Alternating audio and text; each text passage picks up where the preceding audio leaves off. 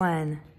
Hey, Bobby Hunt 3, BlueLightDiet.com, and in this quick video, I'm going to show you how to turn your iPhone red at nighttime. And the reason you want to do that is because when you stick an iPhone in your face at night, the color temperature of that iPhone, it's similar to the color of a noontime sun.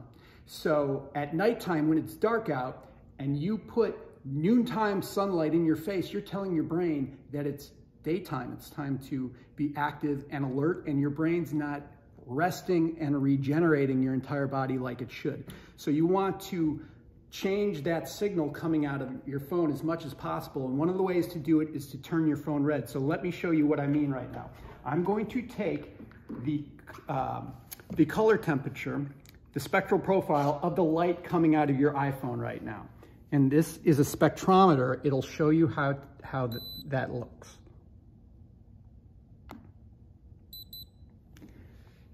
So look at that. You see that giant blue and green spike right there?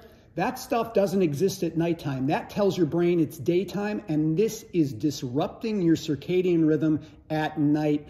It's making all of your body clocks wacky, and you're getting disease faster. So what you do is you want to turn your iPhone red at night. And there's a really neat thing you can do. You just click the right button here 3 times, 1, 2, 3, and your iPhone goes red. Now, let's see what that looks like. So this is what it looked like before. Now let's show you what it looks like when we turn it red.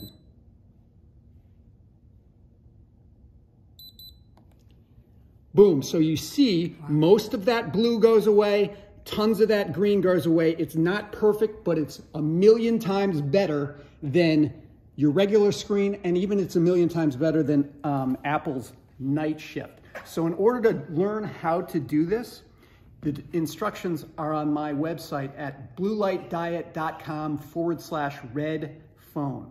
All right, go there and I'll see you later.